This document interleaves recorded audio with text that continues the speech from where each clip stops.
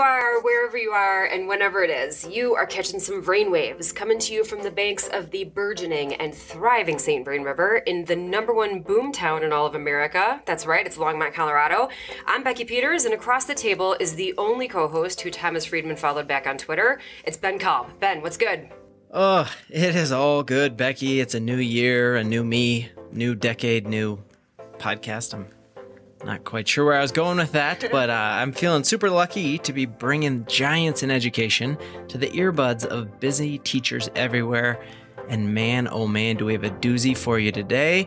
He's Thomas Friedman, and it is going to be fantastic.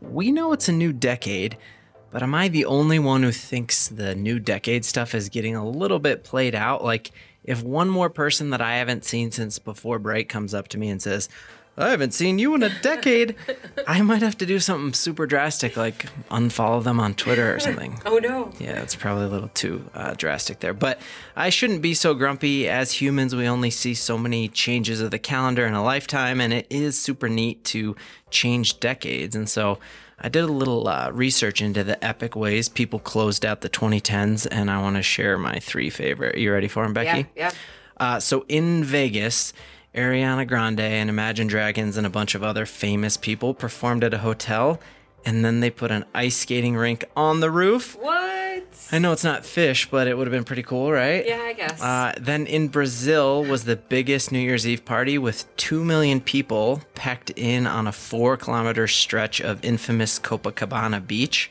So basically like the entire city of Chicago packed onto a beach the size of a fun run. Gross. Yes, pretty awesome. And then there was a really neat one where a private charter company called Private Fly chartered G6 Airlines across the international date line.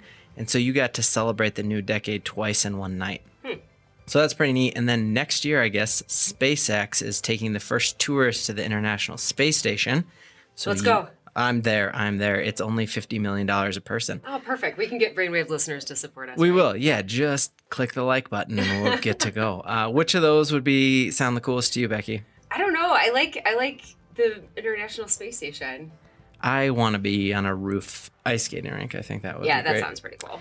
Now, all those sound really neat, really cool, and I hate to be that guy, but Becky, you and I actually ended our decade on something that dwarfs all of those put together, because our decade ended with a visit from the one, the only, the man, the myth, the legend.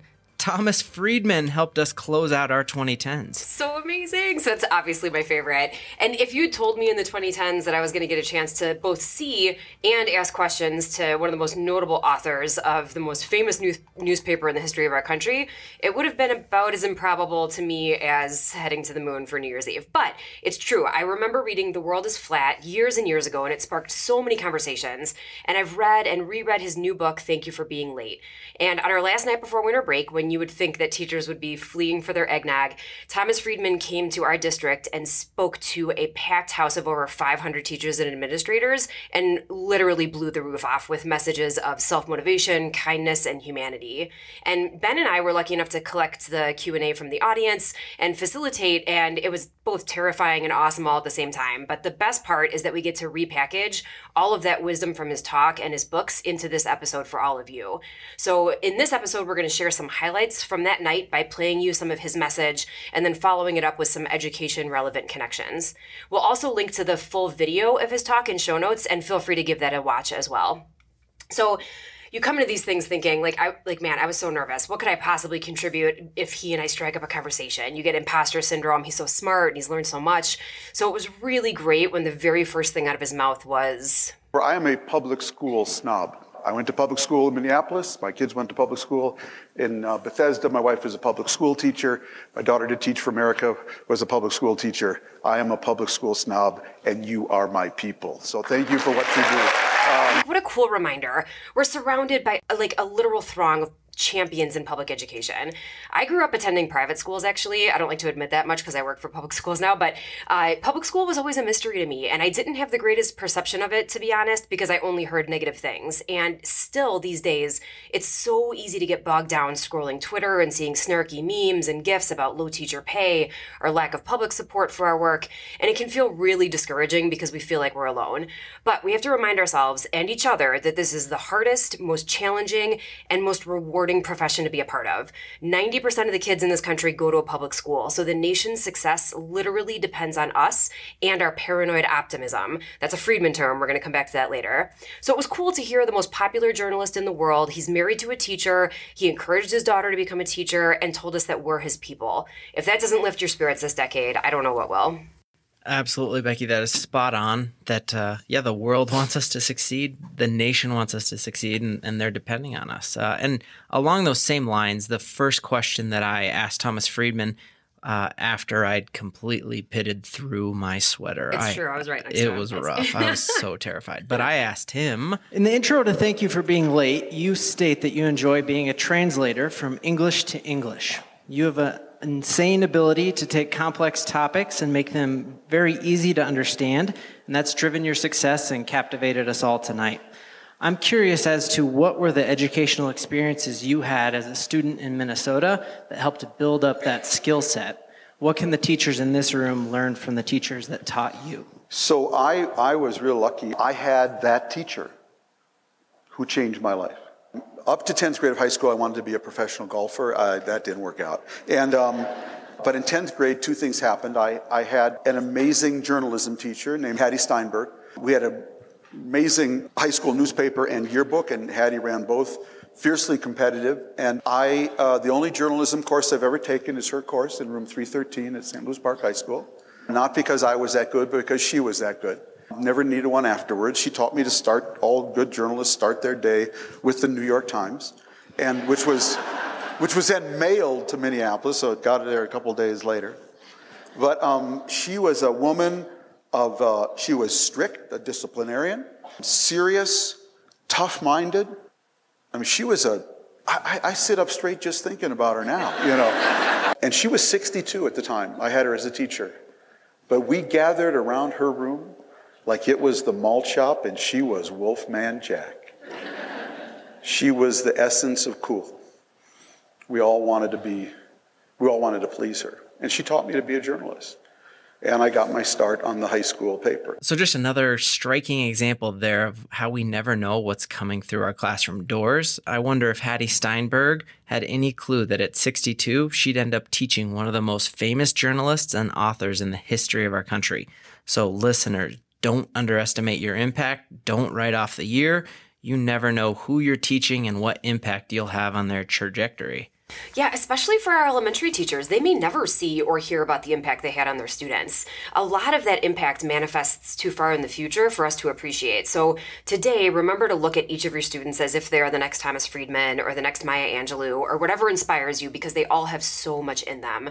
But getting back to the content of the talk, we all learned about periods in time where change was so fast or so dramatic that when we use an extreme term like a revolution, which is usually reserved for physical conflicts or wars like the agricultural revolution or the first or second industrial revolution, we can think back about those as times where things changed rapidly and irreversibly. Well, as a lasting message of Thomas Friedman's body of work is that the word revolution doesn't even begin to describe the change we're experiencing now. He instead maintains that we are going through a reshaping of our world, which really should prompt us to try to understand it and each other as much as we can.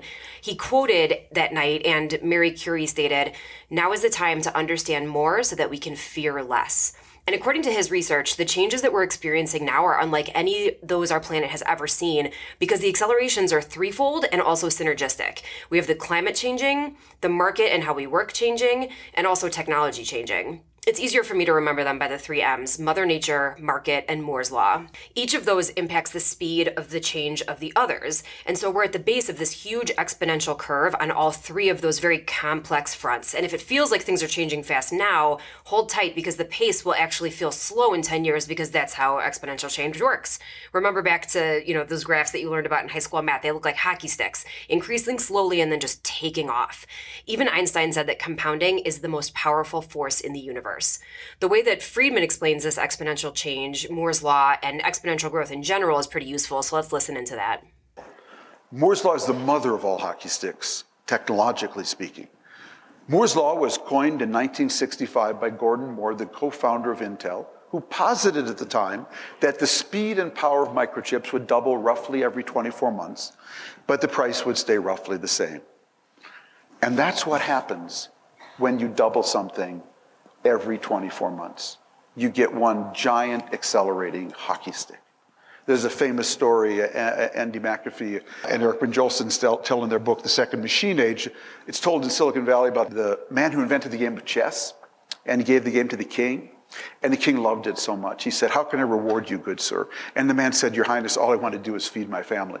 And the king said, "Well, shall be done. What would you like?" He said, "I'd just like you to take one kernel of rice and put it on the first square of this chessboard, and then 2 on the second, 4 on the next, 8 on the next, 16 on the next. Just keep doubling it. My family will be fine." King said, "It shall be done." Not realizing that when you double something just 63 times, the number you get is roughly 18 quintillion, which was more rice than existed on the planet. That's what we've been doing with Moore's law.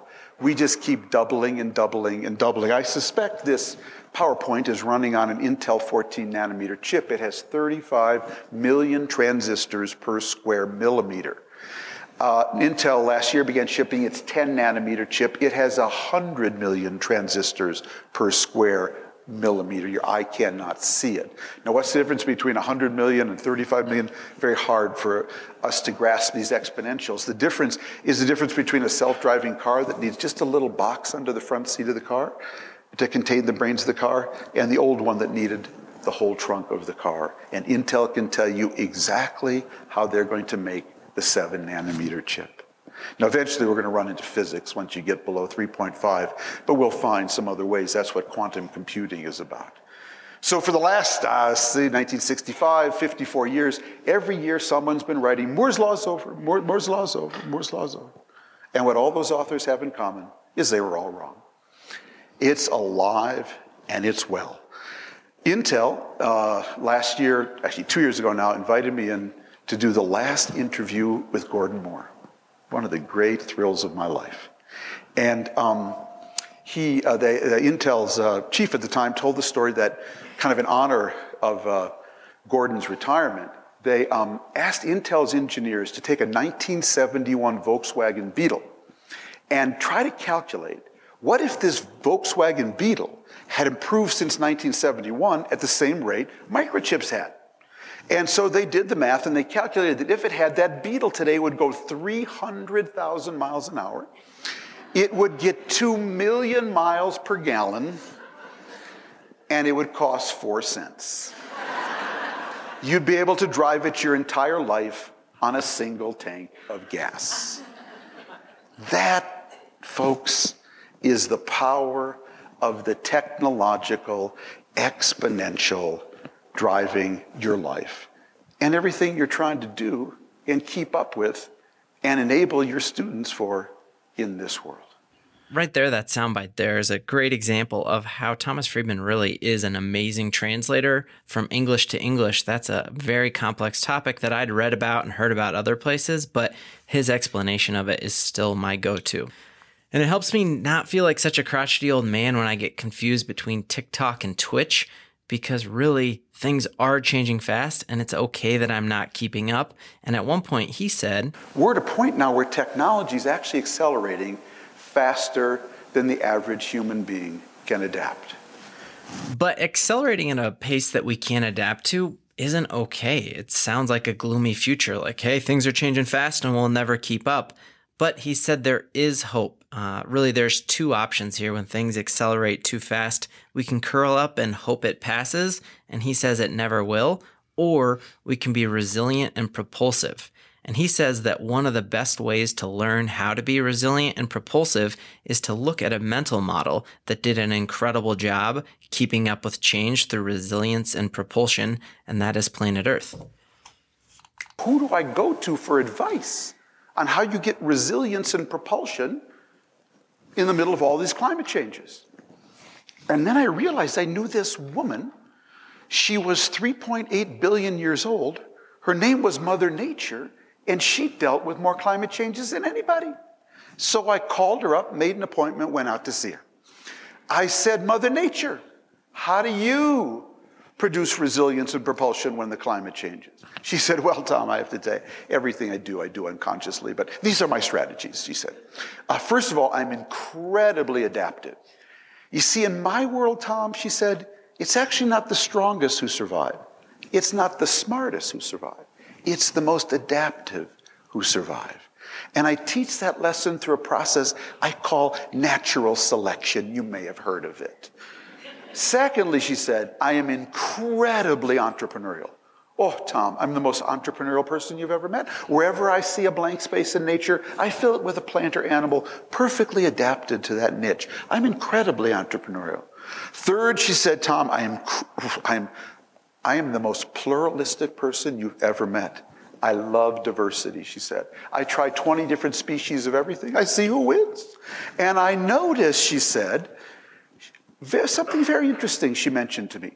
She said, I noticed, Tom, that my most diverse ecosystems are also my most resilient and propulsive ecosystems.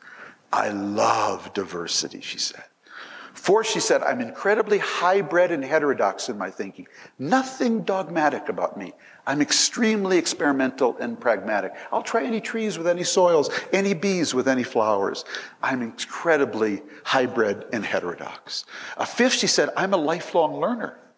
And I take all my learning and turn it into new DNA to pass on to the next generation. Seventh, she said, I'm completely open source. I let anybody fork off anywhere, try anything. Eighth, she said, though, Tom, I do believe in the laws of bankruptcy. I kill all my failures. I return them to the great manufacturer in the sky, and I take their energy to nourish my successes. Well, my argument is that if we're in the middle of 3 climate changes at once, in the market, Mother Nature, and Moore's Law, it's actually the company, the country, the school district that most closely mirrors Mother Nature's strategies for building resilience and propulsion when the climate changes. That is the one that will thrive in this age of acceleration. So using the Earth's reaction to change is a useful mental model for us to consider as teachers. How are we embodying those 7 or 8 characteristics for resilience and propulsion in our classroom? So Ben and I are going to pose just a couple questions about how we are doing this. How can we do this a little bit more intentionally in our room? So like the first one he mentions is adaptability. So how are we helping students build that skill of adaptability? Are we giving choices that build that skill? Are we allowing them time and space to process things in their own way? Or are we just asking them to copy our notes off the board and then use those when they do their independent work? Are we asking their opinion and truly listening to what they think? Or are we trying to shape them in what we want to see? He also talked about how Mother Nature is entrepreneurial by filling space with perfect animals and plants. So are we seeking student input and advice and allowing them the chance to solve classroom and school issues using the concepts that we've helped to build their knowledge around? He also talks about diversity. And that's a massive, massive topic that we cannot do justice to here in a minute or less. But we can think about diversity in thought, diversity in representation, diversity in the kinds of ideas that we're exposing our students to. And a question that we can ask ourselves for every activity we do, are we seeking out diversity and speaking directly about racism, classism, ableism, and other types of bias when we see it? Are we ourselves modeling lifelong learning around those topics? I was trying to catch up on the Clear the Air chat last night on Twitter, and a side thread was about how to challenge colleagues when you hear bias in them and how to do it in an open way so as to invite conversation and change. Lurking on Twitter has been eye-opening on me for many issues of those isms that I've really been blind to my whole life because of my whiteness and my privilege. Teaching tolerance is also an amazing resource for this. There are so many ways that we keep ourselves blind to the diversity of this world by just taking a back seat on the lazy river of our lives instead of swimming to new areas and getting out of our comfort zone and talking to new people and learning new things and learning to honor the humanity in every other person and examine and fight our own systems to see where humanity is not being honored. So no matter where you are, we all have so much work we can do on that front. Another characteristic he mentioned is the law of bankruptcy. So he said that Mother Nature kills her failures and then takes the energy from those to devote to new life. In this reshaped world, we need to fail fast and move on. As teachers, are we acknowledging our own missteps in front of our students and colleagues and then moving on? Or are we stubbornly clinging to our ideas because that's what went into our plan books, or we thought it would work back in August? Those are awesome questions, Becky, to think about and how answering them positively can help us mirror that mental model of Earth, but the converse side is worth looking at as well. Here are some questions that can help us identify if we're working against those same characteristics. So when it comes to adaptability, are we decreasing adaptability when we reward just compliance? Are we decreasing entrepreneurial thinking by allowing every blank space to be filled with something, some activity, some busy work, some worksheet, we're telling them exactly how to do things? How might we encourage more time for diffuse thought and processing?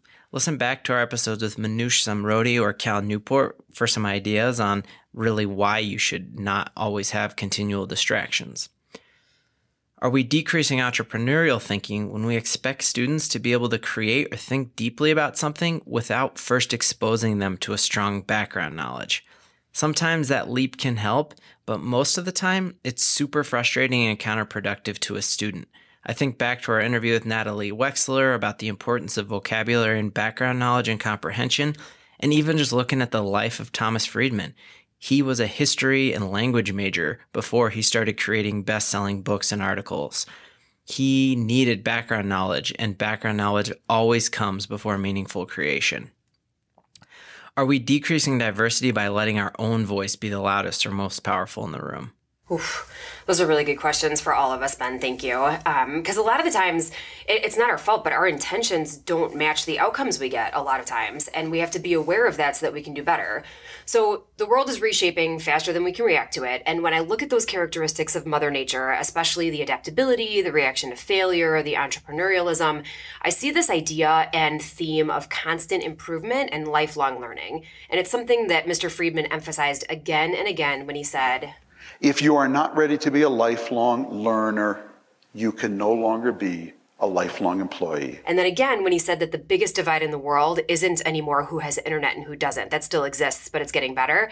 But the biggest divide in the world is not going to be the digital divide. It's going to be the self-motivation divide. Whose kids have the self-motivation to be lifelong learners long after they've left home and mom and dad are not there to say, Donnie, have you done your homework? And again, when he gives parents advice that, mom and dad, never ask your kids what you want to be when you grow up. Because whatever it is, not going to be here unless it's policemen or firemen. Only ask your kids how you want to be when you grow up. Will you have an agile learning mindset? Will you be inspired to be a lifelong learner? That is the single most important competitive advantage. Hearing his advice on just the importance of lifelong learning made me kind of feel stagnant in my learning. I really want to be characterized as someone who's constantly remaking my knowledge set.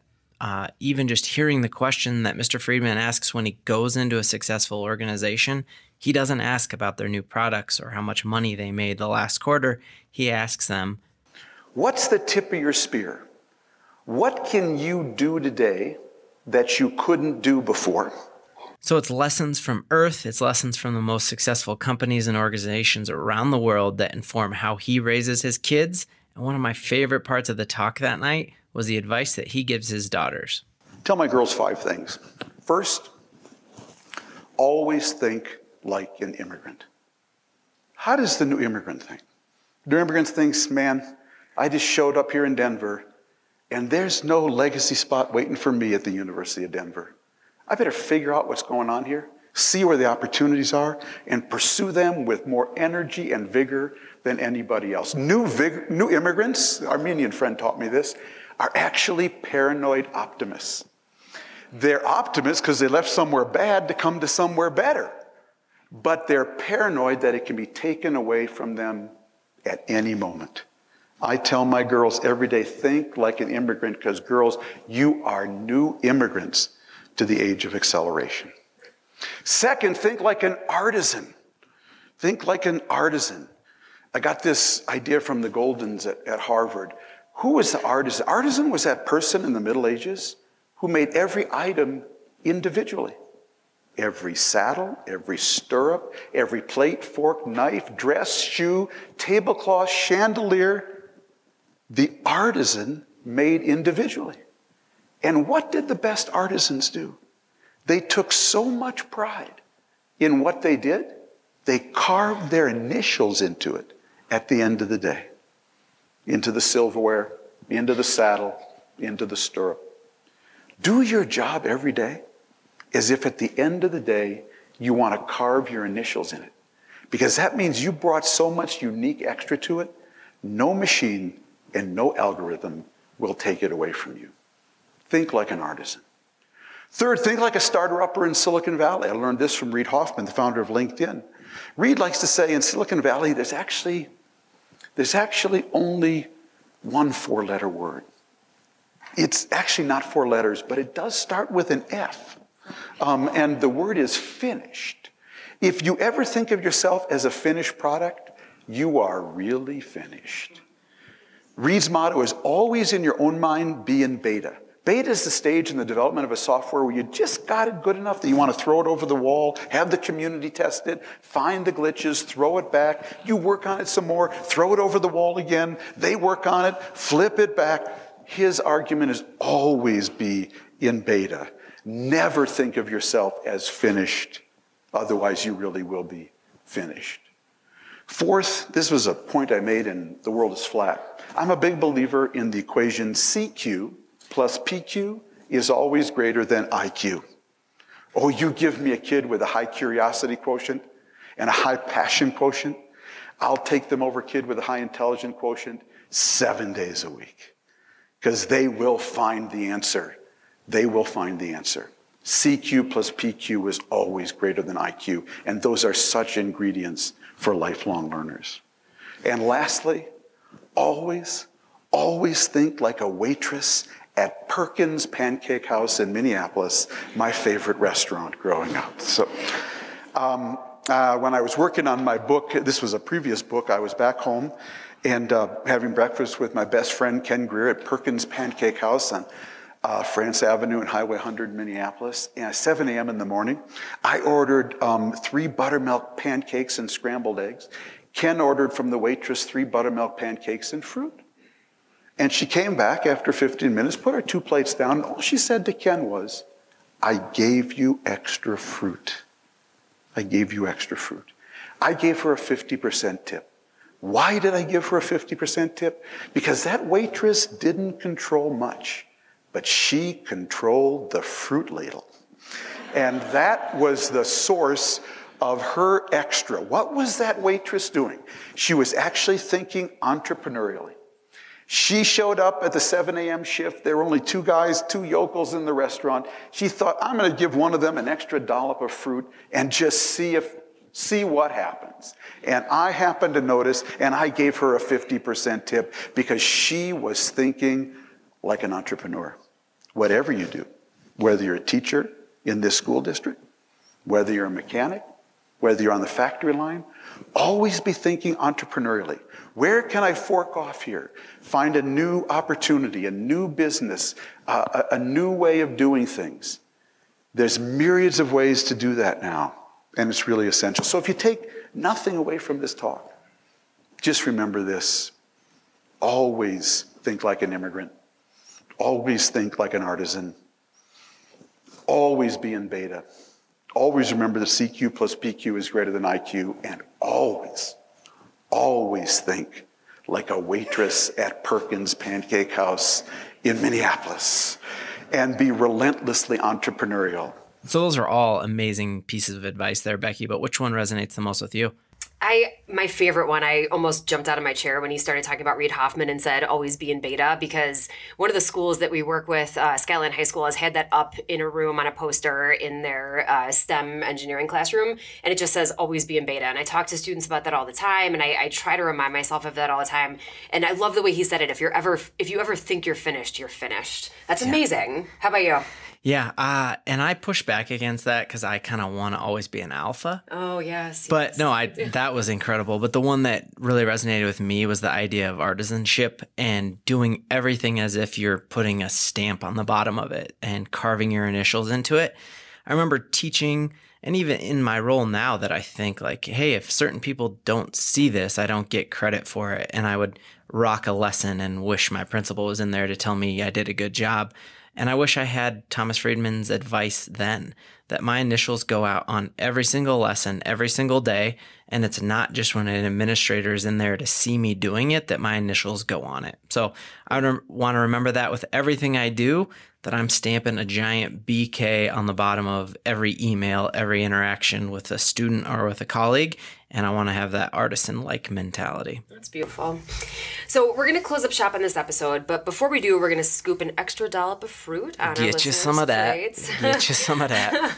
And share just a couple more connections from the talk. So one that really keeps sticking with me, and we've played with it a little bit in some of our discussions, but it's around identity. When he talked about how confusing identity becomes in this reshaped world, that where we used to easily identify ourselves as liberal or conservative or, these different binary things is changing, he gives this example. Let's imagine today I'm a steel worker in Pittsburgh. Monday to Friday, I'm in the steel union. I'm with labor. I'm with Bernie. But on Saturday, I drive for Uber. And on Sunday, I rent out my kid's spare bedroom on Airbnb. Before I go shopping at Walmart for the cheapest made Chinese goods, and what I can't find there, I download from Amazon.com. Oh, on weekends, baby, I'm with deregulated capital. Which party am I in? Which party am I in? And that's why all these parties have blown up at the same time, and they've really just become identity vessels. But they are no longer the kind of coalitions of shared interests. We're actually in a transition, I think, from this binary list to a totally different grid of politics. People sometimes accuse me of being a centrist.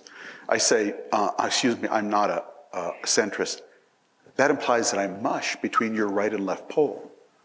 I'm actually not on your grid anymore.